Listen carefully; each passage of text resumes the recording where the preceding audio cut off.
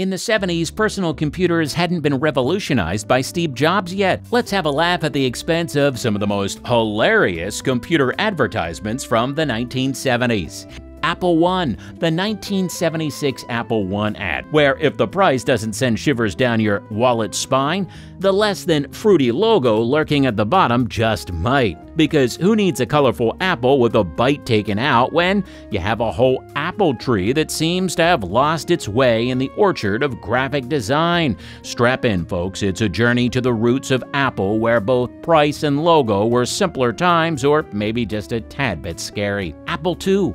Apple makes great carrots because nothing says cutting-edge technology like a company branching out into agriculture. There's an early Apple ad sporting the advertising tone they still use today, and hey, at least they upgraded from the monochrome Apple logo to something a bit more modern. It's not just computers, it's a whole farm-to-table experience. Move over, Silicon Valley. Apple is planting seeds in the garden of innovation. Technico TMS 9900. 2 bytes are better than 1 because who needs a whole megabyte when you have the power of 2 bytes? It's the digital version of Double Trouble, or 2 heads are better than 1, but let's be real, we're not exactly planning the next digital revolution with just 2 bytes, right? I mean, what can you do with them? Well, it's a mystery, perhaps enough to store a wink emoji or the classic Hello World program. Welcome to the bite-sized wonders of computing. Apple II. The 1979 Apple II Atom, a cheeky jab at finding a good use for the forbidden fruit. But hey, we can do better than Atom, right? I mean, who needs an Apple II as makeshift clothes when you've got an entire wardrobe of technological advancements? Sorry, Atom, but it's time to trade those floppy disks for something a bit more stylish. Fashion faux pas aside, let's embrace the era of tech evolution with a bit more flair. Verbatim. Victor Borg, the maestro himself, specifies verbatim for recording his concert music because even piano virtuosos have their preferences when it comes to data storage. Imagine if Borg had today's computers at his fingertips. He'd be composing symphonies with a few clicks, mixing tracks faster than a virtuoso on the keys. Verbatim might have been his choice then, but in today's digital symphony, the possibilities are as limitless as Borg's musical genius. The Sony 3.5-inch floppy disk proudly boasts storage capacities all the way to 2 megabytes. You can feel the past creeping from behind, can't you? Yeah, count your digital blessings, for we've transcended the era where 2 megabytes were the pinnacle of storage achievement. Today it's like comparing a tricycle to a rocket ship. Oh, the joy of living beyond the floppy disk and its humble 2 megabyte dreams.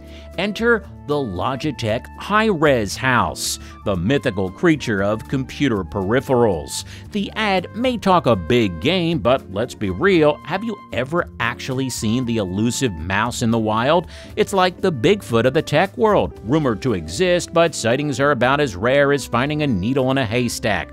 Bravo, Logitech, for keeping us on our toes, wondering if the Hi-Res mouse is just a figment of our peripheral imagination. TRS-80 Model 100 Disk Video. This is the portable computer of yesteryears that makes you question the very definition of portable. Can you believe that people once thought lugging around what looks like a TV with a keyboard was the epitome of on-the-go computing? Imagine the biceps workout from hauling that contraption around. It's a reminder that the evolution of technology, what was once considered portable, is now more of a museum exhibit. The times have changed, and thankfully, so have our expectations of portability. Apple Computer. What kind of man owns his own computer? A question from a time when having a computer was a status symbol, and owning one was being part of an exclusive club. Fast forward to today, and it's more like, what kind of person doesn't own a computer? Poor Benjamin Franklin might be a bit sad to see that his beloved kite has fallen out of fashion. Yeah, times have changed, and owning a computer is almost as commonplace as owning a coffee mug. Honeywell. What the heck is electronic mail? A quirky ad from Honeywell that shows just how far we've come. Today, email needs no introduction, but there was a time when Honeywell had to convince people of the wonders of this electronic marvel. Imagine a world where people scratch their heads as the concept of sending messages through the digital realm. XComp hard disk. Introducing the hard disk you've been waiting for, or so they say. You know, the one we won't be setting up a tent and camping out for in 2016? Brace yourselves for the ad that probably had people saying, "Whoa, a hard disk? Tell me more about this cutting-edge technology from ancient times." System Industries Disk Systems. Flashback to the era when 80s megabytes set you back a cool $12K, because who needs an arm and a leg when you can just trade it for some digital storage, right? And hold on to your wallets, folks, because 300 megabytes were going for around $20,000. Fortunately, nowadays, your hard disk won't make you mortgage your house. Ah, the sweet symphony of progress and plummeting prices. The Seagate ST4096, a relic from the golden age of storage when megabytes were king. Fast forward to today, and Seagate, my friend, has a different tale to tell. The capacity? Well, it's like comparing a puddle to an ocean. And for the price, brace yourself, it might be easier to part with a kidney than to afford that storage upgrade. Oh, how the times have changed, and apparently so have our hard drive expectations and budgets. Computer components 10 megabyte hard disk. Breaking news from the 70s. Back in the day, $3,459 could snag you a whopping 10 megabytes of hard disk space. Yes, you heard it right, not gigabytes, not terabytes, but good old megabytes. Now, think about it. Adjusted for inflation, that's around $20K today. And for that kind of cash, you could buy 2,000 rolls of glow-in-the-dark toilet paper. Decisions, 10 megabytes, or number 2 in the dark comfortably.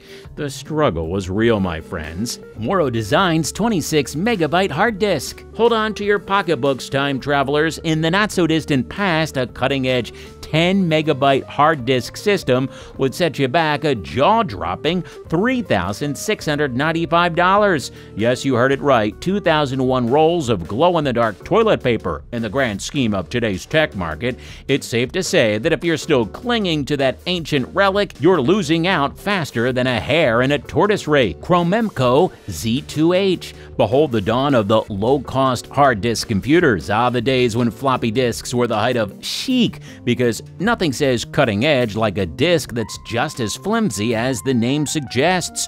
Those were the times when the floppy disk was the in thing, and we thought we were riding the tech wave with our storage solutions that doubled as frisbees. Oh, how far we've come from the floppy fashion era. Lotus Magellan 2.0, where finding something is as inevitable as finding your car keys in the last place you look. Thanks, Lotus, for reminding us that the average hard disk is basically a labyrinth with around 20,000 places to stash your digital treasures. Your subtle message is received loud and clear. We'll keep searching with love, especially for that elusive search function of yours. The joy of digital hide and seek. The Shugart disk drive, because who needs a bank vault when you can have a digital safe that's practically the size of a small car? Yes, folks, they're not just drives, they're humongous digital guardians of your precious megabytes. Forget about fitting it under your desk, you might need a dedicated room for this technological behemoth, the era when your storage solution needed its own zip code. Those were the days.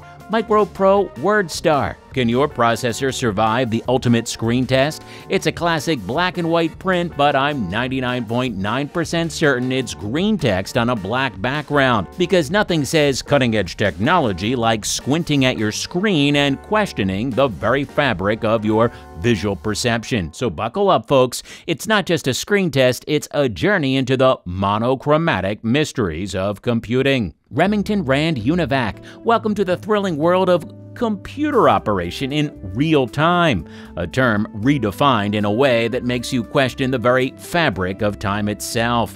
Back in the day, real time might have meant grabbing a coffee while your computer processed a command. The good old times when patience was a virtue and waiting for your computer felt more like waiting for a pot of water to boil. Fasten your seatbelts, because in the world of computing, time is but a loosely defined concept. Behold the sexy Pendril modem, because nothing gets the heart racing like the sultry allure of baud rates and data transmission.